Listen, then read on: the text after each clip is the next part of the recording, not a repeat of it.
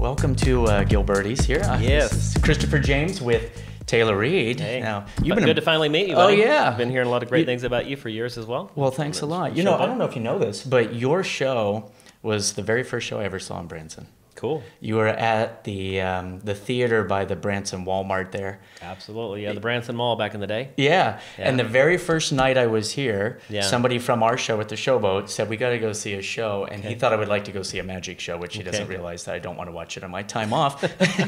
And so I came out, and we saw your show with the poodles. Yeah, and all that, yeah. Mm-hmm. Kind of retired the poodles now, but I had the standard poodles in the show for a long time. Yeah, you had them not that long ago when I saw Yeah, I them. still have some poodles, but I've decided to kind of let them, you know, because one of them's getting really old, and we had another one that passed away here a while back. He was my best performing dog, so I thought, Your best poodle. Yeah, so I thought, well, I'm just gonna kind of ease back from the animal bit. You know? Right. Well, you let them free. Like I heard of somebody else around here that let their tigers go to a sanctuary. So you let the poodles roam free. I'm just gonna let them hang out in my house. Be My wild wife's a big fan of animals, so. Yeah. Oh wow.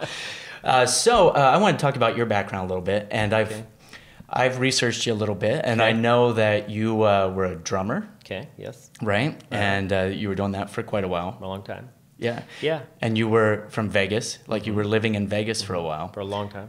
How long did you live in Vegas? In Vegas for 15 years. 15 years. Yeah. Yeah. And I started I started off in Texas, if you want to go kind of back to the beginning. Started off as a child, about 4 or 5 years old. Christmas tree is kind of where the magic kit started from. But I was also into playing drums because my father was a kind of a music teacher. He taught drums, piano, guitar, sax. He was kind of pretty good at every instrument, but not great at any of them. Just good enough to teach children how to play. He could have his own show. There you go. There you go. So he kind of taught me the basic beats on a drum, and I kind of played drums for many years with my father's band. He is a hobbyist player, performer, and he made most of his money, and the real job was in real estate. But he loved the arts, so I was a drummer my whole life, basically. Yeah. And I moved to Vegas in 1986 to be a magic star, hopefully. That was my dream. And, of course, that didn't pan out as well as I wanted. But my father said, you may want to take your drum set as a backup plan. Right. And I think it was 2 weeks into Vegas, I was already playing all the lounges in Vegas. Yeah. Making like $500 a week as a 19-year-old. And I was pretty happy. I mean, that was not bad money at a 19-year-old kid. And I was kind of enjoying the moment as being a drummer and entertainer, kind of singing background in bands. Yeah. And a lot of girlfriends. They like musicians more than magicians, by the way. That was pretty fun. Yeah, good I think times. that's pretty standard, isn't it? Yeah, kind of good times. But my real passion is magic, though. And at some point, I finally said, I'm going to just give the drums up. No more singing and playing drums. 100% magic or nothing. So. Right. But you had the stereotypical getting a magic kit as a kid. Absolutely. Sort of thing. That's kind of where it started for me. Yeah. It seems to be the story for most, You right? would think. It's not for me. No? Like, no. Yeah. Well, I did tricks when I was younger, but I got a little bit older and saw some people doing tricks, and people really liked it, and I'm like, well, I think I could do that. Yeah. You know, so gave it a shot, but a lot of practice. Now, when you got started, when you were still in Texas, did you do the whole birthday circuit? Oh, absolutely. I started off doing like McDonald's, actually. One of the first McDonald's that ever hit Texas, I was the little birthday party magic guy in the back. Oh, really? Like when they had birthday parties at the McDonald's? Yeah, or we would just book them that way. You know, it was kind of cutting edge stuff back in the day. I'm way old, you know. So, and we would do magic everywhere from, you know, wedding parties to, you know, birthday parties at people's homes. And eventually I was fortunate enough because my father was a realtor. He had a lot of little properties around the town, and he decided, why don't we make a little magic shack place for people to come see us? And I'm like, hey, that's cool. Right. Of course, remembering that he's a hobbyist entertainer as well at the time. He's a singer and all. So we set up a little magic theater to where all they'd have to bring is the cake and the children. So it was kind of fun. It's kind of like a little CC's Pizza thing of the time. Yeah, that's a good idea. And we did like magic birthday parties for like $150. Bring the cake, and we'll give you the show. Yeah. And it was fun because we were able to give them illusions as opposed to just small tricks because we had our own little place. So did your dad help build all that? Absolutely, yeah. And he used illusions? it a lot for his, he used the theater a lot for his gig as well. Like he would do big roasts for real estate conventions, and they would play their music there and all. So it was kind of I got lucky the fact that he had the entertainment bug, so we both kind of got to live the dream for a long time that way. Kind of like your own little magic castle thing. There you go. Yeah, wouldn't that be awesome? I would love to do that in Branson, have a place like that. It was nice. My dad's quite the businessman as well. He was able to get Stan Irwin, which was Johnny Carson's personal manager, to fly out and see my show when I was 13. What? And Stan Irwin said, I need to bring a consultant with me, someone that knows magic. So believe it or not, he brought the great Tom Sony with him. Oh, yeah. With Johnny Thompson. Johnny, yeah. And Johnny Thompson and Stan Irwin came and watched my show, and I was about 13. They were semi-impressed. I don't know how impressed, but they kind of wanted to manage me at the time. And for some reason or another, my father decided against it because it was, I think, a lot of money. But I think my father said, "I'll do it if you can get him on the Carson show." And they couldn't confirm that. Right, so right. I think he said, "You were going to pass." So how old were you when you moved to Vegas then? I moved to Vegas when I was around 19 years old. Oh, wow, that's really young to move cutting to edge Vegas. to 20. I moved out there with a friend of mine. I had been going out to Vegas most of my life with my father on vacation, my mom and dad, and I got to see Siegfried and Roy, Copperfield, Circus, anything magic. I was all over it, just loving it. Even though back in the 70s when I was a kid, Vegas was not a good place for children. Right. So we had to wear like pinstripe suits and fake mustaches. I have some really cool stories. Disguise. Yeah. My dad was such a cool guy to hook me up with Siegfried and Roy, David Copperfield. He would persistently call their agents and managers and said, "Hey, my kid's a hobbyist magician. Can he just take a picture with you?" Right. And they're like, "Just leave us alone." And he'd say, "Come on." He would drive them nuts, and they'd finally say, "Hey, go meet the kid." Leave us alone. Yeah, leave us alone. We'll take a Siegfried picture. would go, Roy, if Taylor Reed comes, kick him out the back door. Right. But anyway, it was a great experience because we got to meet a lot of celebrities and stuff at a young age. And I'm quite the creator, so I was always kind of like creating magic tricks as a child.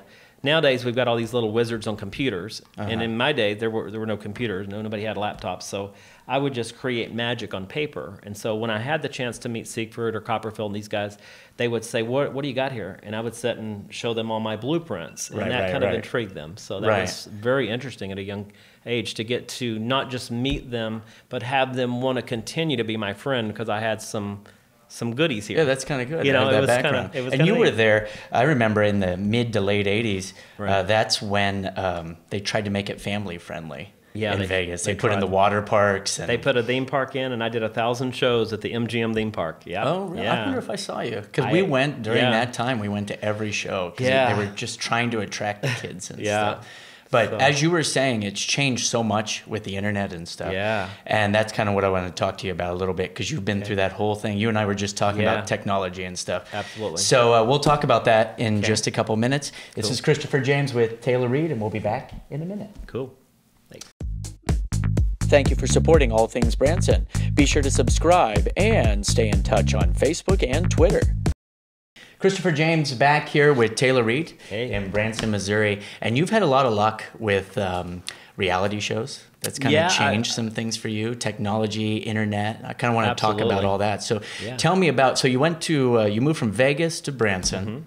You were here for a while, and then suddenly you're on America's Got Talent. Absolutely. How did that go down? How did they contact you? Yeah, they contacted me. They started contacting me every season. As soon as I hit town, believe it or not, shortly thereafter, I think the TV show came on. I think that's the one that Nathan Burton was on. They started contacting me, and it just didn't kind of work out until a few years later. I finally got to go to Tampa, Florida. Right. They had been, I think they go searching for entertainers in Branson, LA, Vegas. They've contacted me about it. So, absolutely. I think they came one time to Branson and did a cattle call, everything from the Duttons and beyond. Everybody went to a big convention room, and I went there as well. So that's the first time they saw me. And then, anyway, it eventually evolved what I got to do at the TV show, and it was really an amazing experience. It really helped me. What was it like? Did they try to manage you? My experience, which I'll just touch on really quick, was they contacted me. They liked the look of things that I did, but then they approached me with ideas of different types of routines they wanted me to do, and it didn't fit my style, and so I backed out of it because it made me uncomfortable. But did they try to do that with you? Well, to be honest with you, I don't think they like me too well because I went to a meeting. It's a long, drawn-out story, actually. I actually originally did a TV show with them in Dallas, Texas. I think the year was 2008. I went to Dallas, Texas with a couple of illusions that they dictated. They're like, you can either do the head spin trick or the trick where the girl gets little. Yeah, well, you and I would know that's twister or compress, but they don't know what it's called. Yeah. So they dictated what tricks I did, and I called my friend Nathan Burton in Vegas, and I said, what do you suggest? You're the master of this stuff. And he says, do as much as you can do, as fast as you can do it, and basically slam it down their throat, because da-da-da-da-da, you know, they've seen all this stuff before, basically, you know. So I told them I will go ahead and do the compress, which is little bitty, you know, I call it little bitty. And they said, you can either go to Dallas, Texas, or you can go to Chicago. And I decided to go to Dallas because I'm a Texan, and that's my Texas routine. Right, right. In my show, I do a lot of variety, but that's a little Texas number. I'm not a huge fan of country music, but it's my little redneck bit.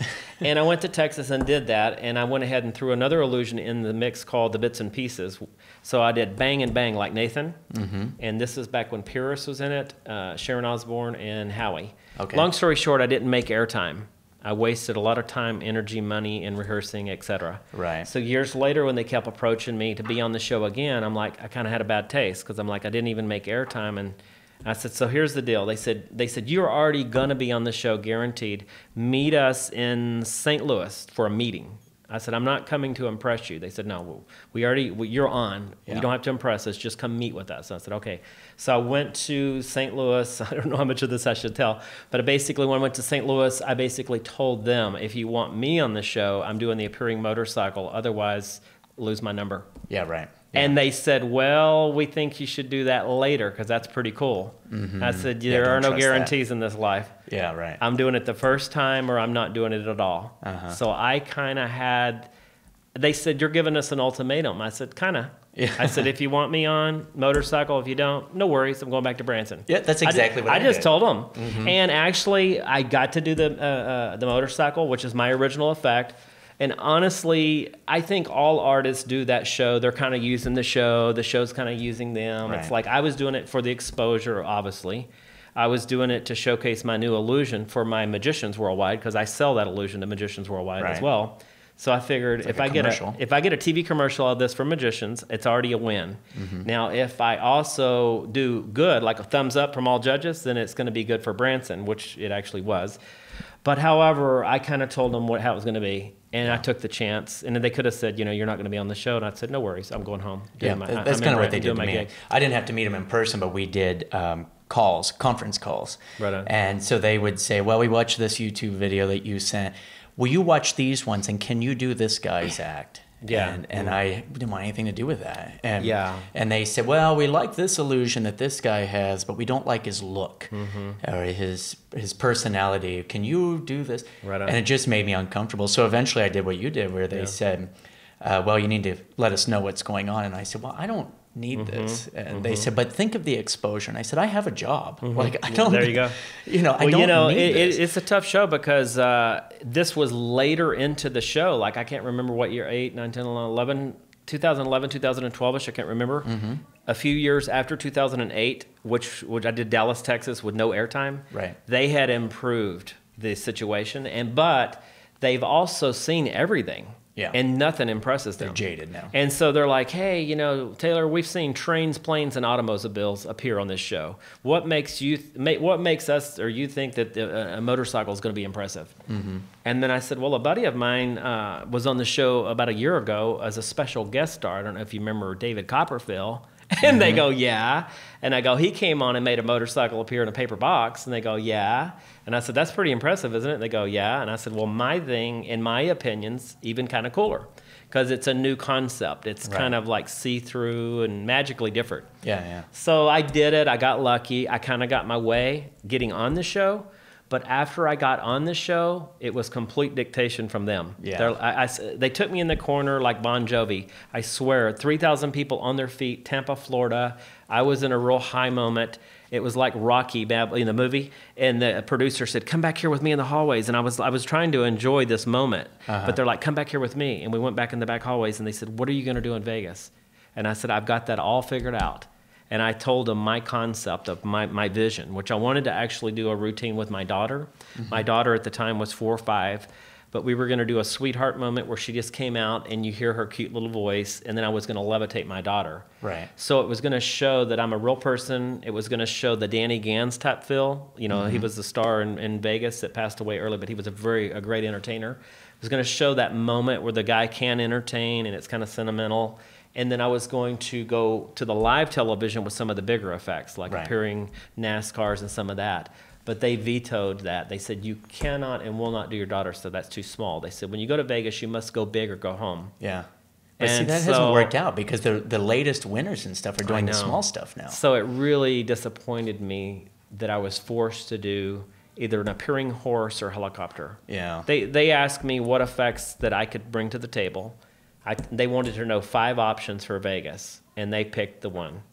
And at the last minute, about 3 days before shoot time, they changed it to another one. Yeah. It puts you under an extreme amount of pressure. I know. People think it's a talent competition. It is not a talent competition. It's a television show. It's a television show where they get basically unpaid entertainers. It's a very and cheap also, as you show. know, as an artist, I think a guy like me, even though the real world would think that we want to go to the end, as an artist, you're better off just doing a little bit and going home. That's what all my friends say. Don't make it to the top 10. Because then they don't own you. Right. But if you get to the very end, they actually own your career, a percentage of your income, etc. Yeah, for a very, very long time. As they say, we got the T-shirt to prove it, right? That we did it. You know, we've got all the video footage that we play live in Branson on the screens, and Howard Stern and all that stuff. The reactions, Sharon Osbourne. One last thing, I had a gig here in town where an old producer guy says, "I don't even know if who are you?" And I said, "I'm Taylor Reed." And he goes, "Well, what makes you think we think you're even big?" And he was being kind of smart with me, and I'm like, I don't know, watch this. And I pushed play on YouTube, and it was my appearing motorcycle routine. And Sharon Osbourne goes, "It was big, it was special, it was fantastic," or whatever. And then when it was over, I turned and I said, "Is that big enough for you?" And he says, "All right, you got the job." And he shook my hand. Yeah, right. One of those old grabby guys. Oh, I know. I had a guy last night at the show that was a producer for Mark Wilson. Yeah. His old Magic Circus, or whatever it was called. And same type of deal. Yeah. So, but you never know. Times have changed. Yeah. And reality shows have changed a lot, but the internet is changing magic, I think, a lot. And not in a good way, I think. Yeah. And maybe we'll talk about that real quick here when we come back. I'm Christopher James with Taylor Reed here in Branson, Missouri, and we'll be right back. Thank you for supporting All Things Branson. Be sure to subscribe and stay in touch on Facebook and Twitter. Here at Gilberti's. Yes. Come out, check out the pizza and stuff. One of my favorite restaurants, by the way. Yes, I love it. Sue and Wayne Gilberti are my buddies. Yeah, we might see them here in a few minutes. Yeah. So I want to talk to you real quick about the internet. We were talking about reality shows, and I know you were telling me that you have something else going on here shortly, working on another reality show. And any hints or anything? Yeah, we're excited about that. My wife and my 2 kids and myself are going to Hollywood for 9 days to do this new TV project, and they won't let us talk about what it is yet. You know, they make you sign contracts and stuff, but it's going to be on television, I think in spring break area of next season. Oh, and that's going to be fantastic. And good for advertising for here. Yeah, and I'm thinking I may do a guest spot at the Hollywood Magic Castle while I'm there. Yeah. That'll be fun. That's you got world-class guys from around the world. Yeah, I've done it several times. Yeah. Have you performed there before? I've been there before, but I never performed there. So. It's a lot of work. It's a lot of fun. Yeah. It's a lot of work, and it's but it's fun. You meet all kinds of interesting people because I'm a huge Star Wars fan. Yeah. We were kind of talking about that. And the night I was there, Hayden Christensen and Natalie Portman, they all came in. Awesome. And that was You know who cool. came to see me at the Branson Mall, speaking of the mall years ago, was Neil Patrick Harris, actually. Oh, yeah. And he's big time behind the whole magic scene out in Hollywood. He's the president of the Magic Castle. Absolutely. Yeah. So he saw my show at Branson Mall, and I about passed out. We comped him in. They said, can Neil Harris come to your show with about 7 comps? And I told my wife, I bet that's Neil Patrick Harris. She goes, no way. I go, yes way. And of course, we took him backstage and gave him all kinds of gifts and stuff. You're like Siegfried. You're like, if he comes in, just get him out the back you door. know, I'll Roy, sign it really give him quick. magic kits and bouquets of out flowers. I don't know. But I wanted to talk about the internet because I know you were in on the internet when it was first starting. You're very much into multimedia and stuff, as was I. I had a big write-up in Newsweek about being one of the first e-commerce sites when people were saying, will people buy things over the internet? And boy, they were doubting that we would be successful at that. Yeah. But it has changed magic so much because just like with the reality shows, it seems like everybody has seen everything. Yeah. And whenever I post videos, I love to post videos. I love to try things out and post them on there with different characters. Right. One thing I hate is on YouTube, I'll post a, let's say, restored soda can routine. Right but on. I do it in my own way as a redneck. And right below that will be how to do the restored, Right. soda can. Yeah, it's right there. And it just makes magic so difficult. Oh, absolutely. So do you post a lot on YouTube? I and all try that? not to post my N1 numbers, which you and I know what that is. And N1 to the lay public would be the smaller numbers in front of the main curtain, Right. the small tricks. But those are my favorite illusions to do, actually. My whole show, I feel like, is held together with the glue of the N1 numbers, from Right. newspaper tears to Nesta boxes and all the small bits. In Card fact, manipulations yeah, and it's stuff. absolutely my favorite kind of magic. And I think that's what makes a true magician, actually, is the sleight of hand, close-up, and N1 bits, comedy, timing. Yeah. And I'm very gun-shy, as you would say, or we would say, about putting on my A material on YouTube. Right. I put all my box stuff on YouTube, and I think if they steal that or they copy that, I don't care. Everybody's doing that anyway. Yeah, but here's the problem with that is that it's not cheap. Yeah, it's not. So it's not like somebody in there, doing a birthday party can Right on. buy the helicopter appearance You're or right. motorcycle. Yeah. But, it's just terrible because in some ways as an artist, it's good and bad. Like with I haven't seen the act you're talking about, but let's just say you do the redneck can type of thing. Mm-hmm. Not only will somebody show how it works maybe, but someone else is going to be doing your redneck act, That which happened. is just not nice at all. That exact thing happened to me this past year. Is I've been doing it for years. Yeah. And one good thing about YouTube is I have it chronicled on there that I've been documented. doing it for like 4 years. There you go. And I actually have the name Redneck Magician copyright trademarked. Right on. And I did all of that when I started. And Yeah. I had somebody start posting as the redneck magician It's and just- doing the same routines and stuff. But I had this on terrible. record. So my Yeah. attorney told me wait to Yeah. see if they're successful and then get their money. There you go. Well, you know how it is. I mean, magic's truly operated on ethics, and you either have it or you don't. A lot of them don't. They and, don't. as soon as I did AGT with the motorcycle, a guy in Europe knocked it off. Yeah. He built one, and they put it on Britain's Got Talent. And Yeah. I got on the guy on Facebook, really got up in his business on private messages, and he told me, Simon Cowell made me do it. Yeah.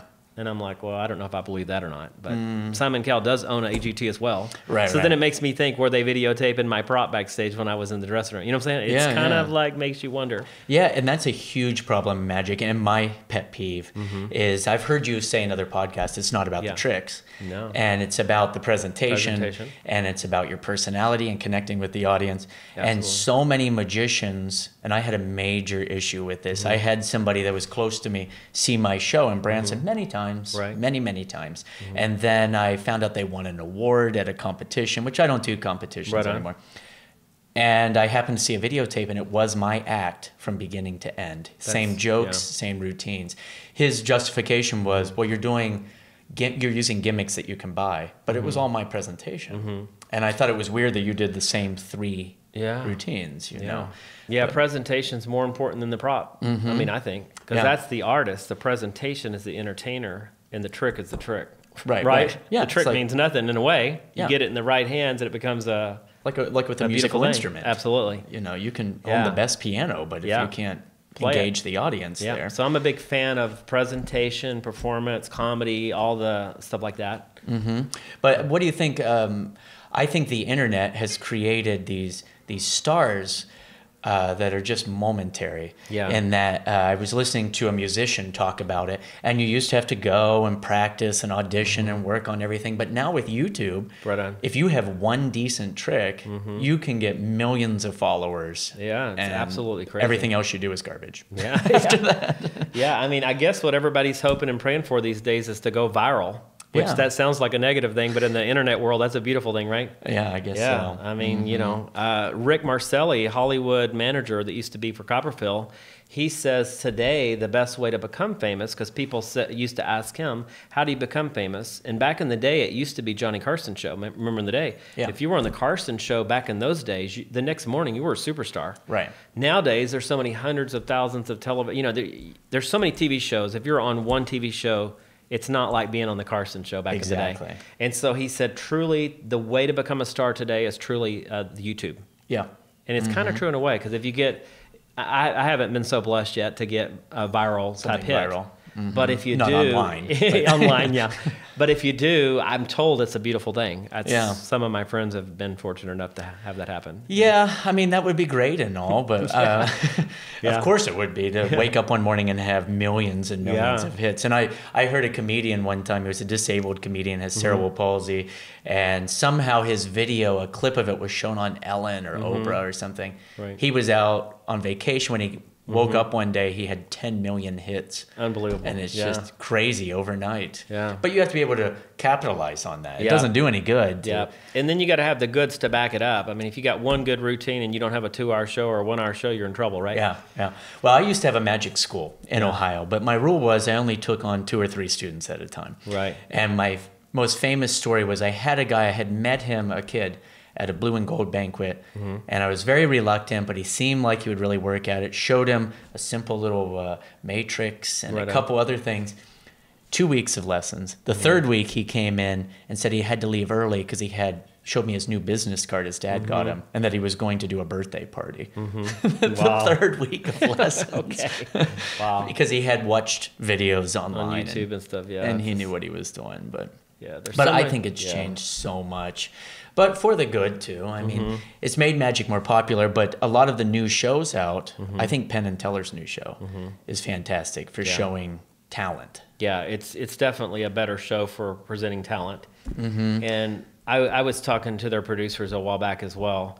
Unfortunately, I didn't make it to that show. I'm hoping to do that eventually. Yeah. I've got a new illusion that I'm working on that's so cool, I think that it would be worthy of that show. Appearing bicycle. No. Just keep going back in time. No, it's actually a new levitation that's quite interesting. I invented a new levitation where you float a person from the audience up, but it can be done 360, surrounded, with people standing very close to it, and no one can see how it works. Most interesting. And it's something I've been working on for 2 years, and if I can finish the goal, it's not completed yet, I think it would be worthy of that television show, because they like stuff that's...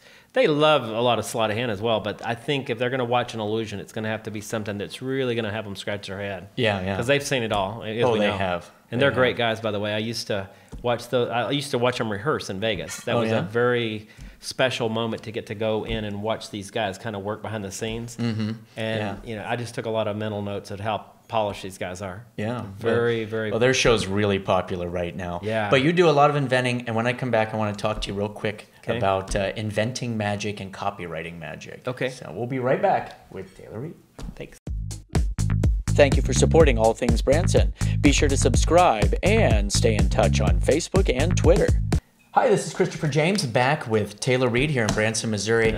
And previously we were talking about how you have done some inventing in magic. Yes. And that's a little bit of a problem, because a weird thing about magic that a lot of people don't understand is that it's very difficult to copyright your show and your tricks that you do. You can copyright, correct me if I'm wrong, but you can trademark or copyright a gimmick, like the mechanics. But if I use that in a show, I can't copyright that show. Is that pretty much how it is? I don't know all the copyright rules. I do know that if it's mechanically inclined, if there's moving parts and stuff like a motor, then you can get what's called a mechanics patent, which are very expensive apparently. Then there's a thing called the design patent, which is cheaper and more people get them. Like if you draw a sketch of how a box is going to look, it's called the design. Right. So if someone copies that design, then they've infringed on your deal. Right. The only way, they can always change it though. Like if you drew a zigzag, like if a zigzag were your original, and you said I want a design patent for that, and you get it, someone could just draw a picture with curved edges, and it's no longer the same design. Yeah. So I kind of feel like that in magic, it still goes back to ethics. You can either be trusted or you can't. And that's why the Magic Cafe and those kind of places are great, because when someone's a thief, you can go tell the magicians about it. And Joe Blow is a big thief. Check this out. Right. And that's kind of what we do, as you know. I mean, that's all you kind of can do, is if someone steals from you, go complain about it to all of our magicians. Get the word out. And they're not ever going to handcuff them, but maybe humiliate them. They may look stupid, because they are. But here in Branson, though, one thing that I noticed when I came here and talking to comedians, other entertainers, is that that's kind of common here.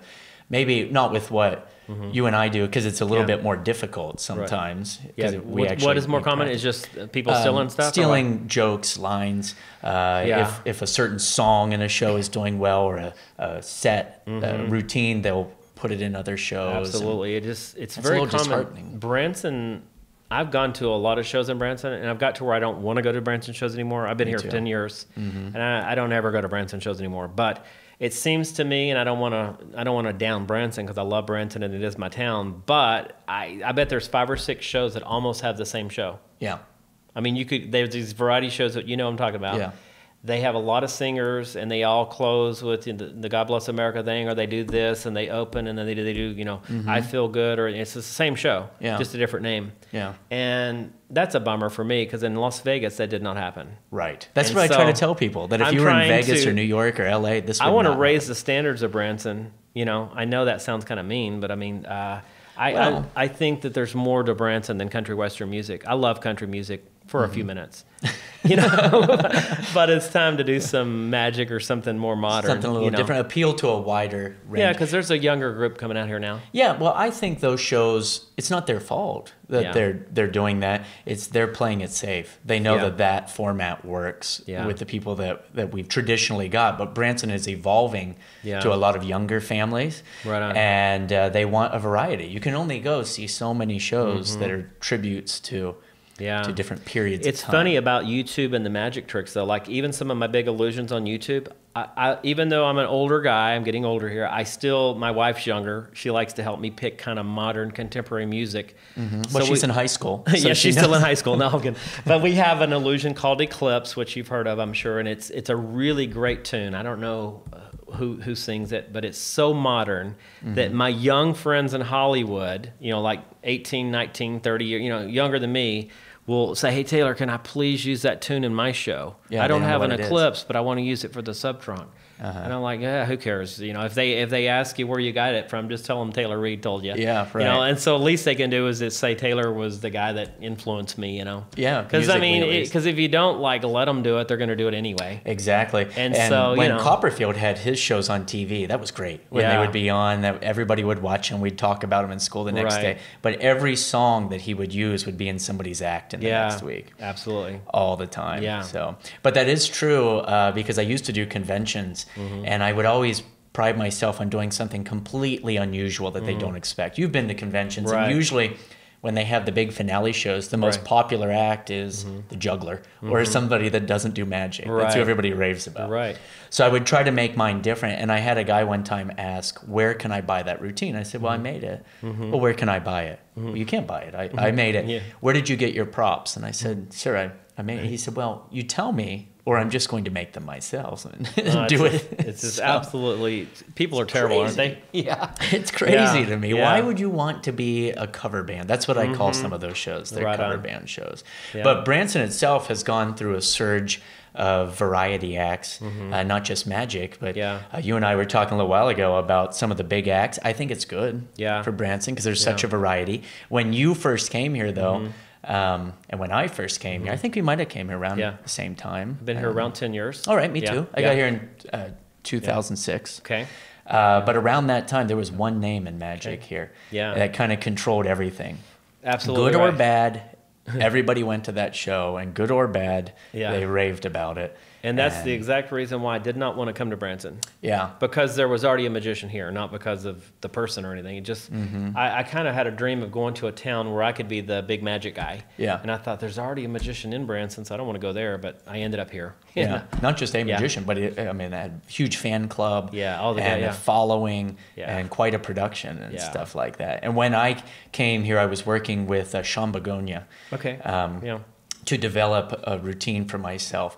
And he mentioned to me, "Oh yeah, are you really working there? How's that going with this other guy?" Because he kind of has a monopoly on it. Yeah. But it's changed a lot over the last few years. It has totally changed because now there's magic everywhere you look. Pretty much. And there's even in the variety shows, they have that in there. There's magic, There's magic in the air. Is that what I smell? I try to tell a lot of magicians to, whatever you do, don't come to Branson. And they may think, oh, the guy's jealous, he doesn't want the competition. But I'm just telling them, the truth. You know, don't come here unless you want to starve to death. Yeah. Well, I give you a lot of credit because I was asked a few years ago to do my own show. Yeah. I had somebody that asked me about going to a theater and doing my own show, and I said, no way. Yeah. Because you have to appeal to an audience that wants to watch a magic show, where being part of a variety show is what I like. Because people come, they might like the music, they might enjoy me, but you're not. Right. You're not, And then you don't have all the pressure of having to deal with all the, there's a lot of stress that comes with having your own show.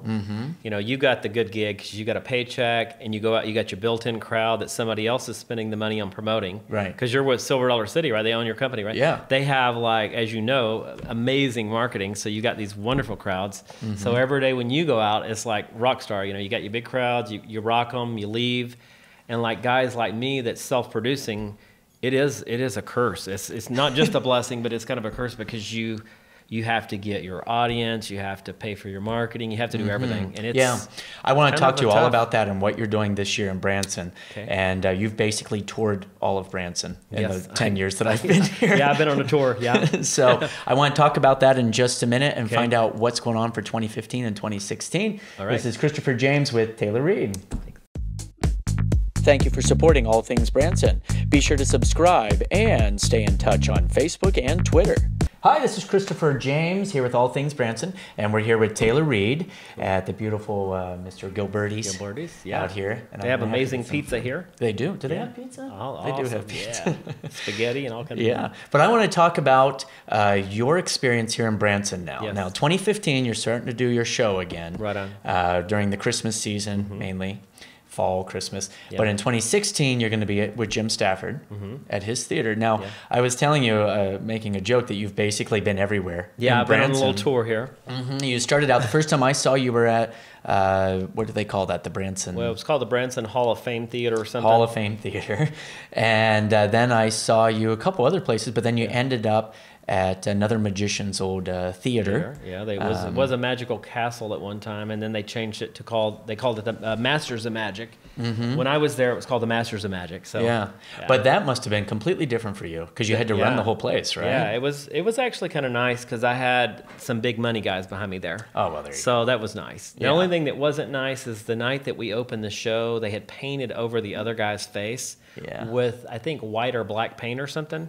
And they forgot when they turned on the neon, his face was going to come back through the white paint. And so even though I was appearing there, it was funny. So we made some jokes about it on the stage. It was just kind of a... But he didn't think it was funny. I don't think he did. I think he put a billboard across the street from me saying something kind of funny as well. Very competitive and stupid in this business. You know what? We actually posted that picture because not only was there one, there was like 3 of them leading down to that theater. Yeah, and it's like, I have moved down the road here. And then he said, often imitated, never duplicated. That's a part that was stupid. Yeah, right. Because I've been doing magic since I was 4 years old. Yeah. And so I'm not trying to duplicate a cat act, that's for sure. No, it was completely different. But however, I have been friendly with this guy on and off over the years, so I don't want to sound like I'm his enemy. I mean, he's been nice to me, I've been nice to him. But however, I just think some of this stuff is child's play. Yeah. Well, going into that theater, though, I mean, you couldn't help but deal with that. Well, you know what really happened that year is I had performed 2 years in a row at the Music City Center with Doug Gabriel. Oh yeah. So Doug Gabriel's a singer, entertainer. Yeah, he's been on the show. He's a friend of mine, and he was the manager of the theater because the owner of the theater I think lives in Phoenix or L.A. or somewhere, and so Doug was managing Music City Center. And I was the afternoon show at 2 o'clock. And Doug and I got along really well because I was a magic act and he's a singing act, and we could cross-promote each other's act with no competition. It was wonderful. You could come see my show, go see Doug tonight to win-win. So Doug and I worked there for a couple of years, and then this other magician had an investor come buy the place and basically yank the carpet out from under us. So about 20 shows lost their gigs there, everybody, from Joey Riley to church shows to the Comets and beyond. I remember that. It was kind of shuttered for a little while. So when I went home, my wife said, "You seem like you're in a pretty good mood. Why are you such in a good mood? You just loaded out of a theater." And I'm like, "Oh, it's just off to the next gig." And you know how we have to be as entertainers, right? You can't get depressed, just move forward. Or you're not supposed to. I can. yeah, you can, yeah. And so she said, well, why don't you go get that guy's theater since he just got your theater? I mean, there's your competitive edge there. So I went and got his theater, actually. Yeah. And it became a really big deal in the newspaper. Yeah. Because it was saying, it's very common for entertainers to swap places or do the Branson Shuffle. Branson Shuffle, they call it. But the Magicians just took a shuffle. He took my theater, I took his. And I got the better deal because the producers were mad at him. So they gave me 20 billboards. Yeah. I think they did that to make him mad. Yeah. But I love that theater, by the way. It's a I wonderful thought it was theater, really cool for magic. It's a great theater. Yeah. I thought it was awesome, but kind of a bad location, though. It is, and I always said that I always tell the joke that when we talk about that theater, that the very first time I came into Branson, I'd never heard of Branson, Missouri before. Right. I'm driving down, I end up with one of the maps with all the colored routes. I'm so lost, and I end up at that theater trying to figure out where I am. Right. And I have to go in and ask for directions, and I say I'm a new magician in town, and they all looked at me, and now I know why. Yeah. But that was the very first place that I pulled in town and went to. The only thing good about that theater mainly is that it's been a kind of a magic theater on and off for about 20-something years. So when people come to town, I think they're semi-programmed to drive over there and see what's going on. Yeah. And it's closed down now for a couple of years. Yeah, but I loved how it looked. It was a wonderful theater. It was perfect. So you left there, and then you, I know you sell a lot of magic online. You develop your magic and stuff. But you're setting up, you've started at the Jim Stafford Theater. Yes, we started about 3 or 4 weeks ago at Jim Stafford's Theater. We're doing an afternoon show at 2 o'clock. Fridays and Saturdays only for the rest of the year. Because as you know, this is the slower time of the year for families, at least. Right. And my show is primarily a family show, children and adults. Yeah, except for all the swearing. It's terrible. You're swearing. Yeah, there's a lot of cussing and drinking in our show, but other than that, no, I'm kidding. But however, our show is really wonderful for older people, but the perception to older women is they don't think they like magic.